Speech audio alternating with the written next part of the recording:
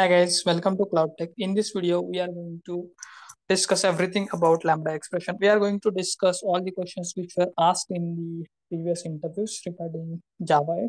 So watch the video till the end to understand all about Lambda expressions functionality in Java. So let's get started with the video. Can you tell me what is Lambda expression? Yes. Lambda expression is used to implement your functional interfaces. That is one point. And Lambda reduces the amount of code that is required while implementing functional interfaces. So these are the two main important features of Lambda expressions. Okay, so can you tell me how to write the Lambda expression, at least syntax? Yes. So Lambda expression syntax goes this way. So you have a list of parameters. So consider this is your argument list. Then you have this arrow token, and then you have the actual implementation of your Lambda expression or function interface implementation. Okay, so the first part is your argument list. Then you have arrow token, and then you have the actual implementation. In curly braces, if there are multiple statements, and if there is only one statement, then you can even skip this curly braces. So this is the syntax for your Lambda expression.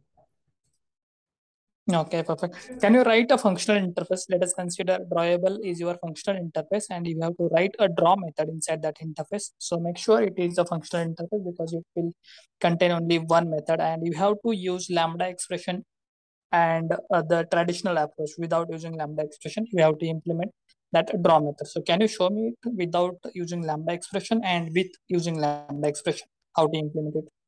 Yeah, so you want one functional interface, drawable, and then I need to provide implementation of that functional interface without Lambda expression and with Lambda expression, correct? Yes, correct. All right, so let me create one interface. I'm going to call this as drawable, and this is going to be your functional interface. I'm going to annotate this with functional interface, and this is going to have one method which is known as draw. It is going to return void, and it is going to accept one parameter known as width. Okay, so it accepts one parameter and it does not return anything. That is the reason it is void, and the interface name is drawable. Now I'm going to use a traditional approach which is without Lambda expressions. So let's try to give the implementation of this drawable. Drawable D is equal to new drawable. So I need to I need to create a new object or provide the implementation of drawable, and then I need to override your draw method.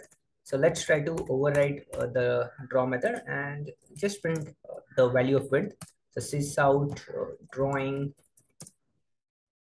plus width. So this is the traditional approach by which we can give implementation of any interface. And now when I call this d.draw and I pass, for example, 5 from outside, when I run this program, it gives drawing 5. But you can see, just to give implementation of this draw method, I have to create or give implementation of this drawable, new drawable, and then I have to override this draw method and then provide implementation. So there is a lot of code that is being involved in traditional way of coding. So Java, it made it simple. We can write less code and achieve the same functionality. So let's try to achieve this without using Java, without using a traditional approach or by using Lambda expressions. So I'm going to, this method is going to demonstrate how to achieve the same functionality using Lambda expression. So I'm going to call d Lambda. Okay. And as we saw, the syntax is argument list and then the array token and then your implementation. So let's try to use the same thing. I'm going to use integer width. So this is my argument list. I have only one argument for this Lambda expression. And then I'm going to use array token as we saw in the syntax. And then I'm going to provide the implementation of your drawable. So within this, I'm going to sys out, which we'll just copy from above, and I'm going to save this.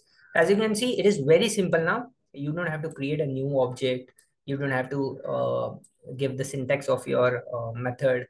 You just have to use argument list, you have to use array token, and then the implementation. Now you already implemented the same functionality or achieved the same functionality using Lambda expression. Now let's try to call this d Lambda. So I'm going to do d Lambda dot draw, and this time I'm going to pass 10. And here, just to distinguish drawing from Lambda. Okay, so the first functionality is where we are going to draw with 5, and this is traditional way of doing things. And then we are drawing with 10, and this is the Lambda way of doing things. So let me run this. You can see drawing 5, this is traditional way, and drawing from Lambda 10. So this is traditional, this is the Lambda way. Now you can see the amount of code. It's very less code in Java 8. So that's how we achieve the functionality in traditional and in Java 8 world.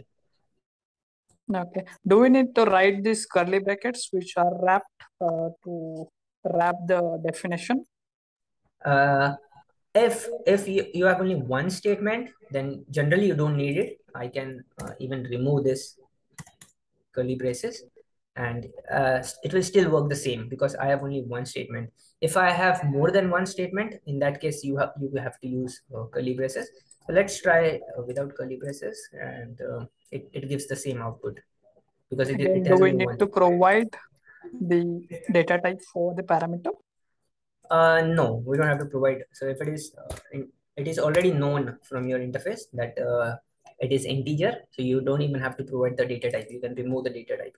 So this is how you can achieve without data type. Okay. Can you write the method with a return type? So you can go into drawable and change the return type of draw method to be integer. Yes, okay. So at the moment, nothing is being returned from. I'll remove the traditional implementation first. Okay. Now, at the moment, nothing is returned from drawable, and your requirement is to return something. For example, I'll return integer. I'll accept one thing and return one thing. So let's try to solve this problem. So to solve this problem, as we have only one line, so we haven't provided curly braces, but now we are going to give the return statement as well. So just add curly braces to this. Okay, and then we are going to return width, for example. Okay, so if there is a return type, then you can add this line, which is return width from your Lambda expression. Let me try to run this program. Drawing from Lambda 10, and also we can take this value here, integer width. You can also sys out from here, sys out return value, and then your width. So this is the width that we are getting as a return value from your Lambda expression. So return value is 10. This is how we return from Lambda expression. Okay, perfect. So that's working as expected. Thank you guys for watching this video. Bye. Thanks guys for watching this video. If you like our content, then please like and subscribe. Thank you guys. Bye bye.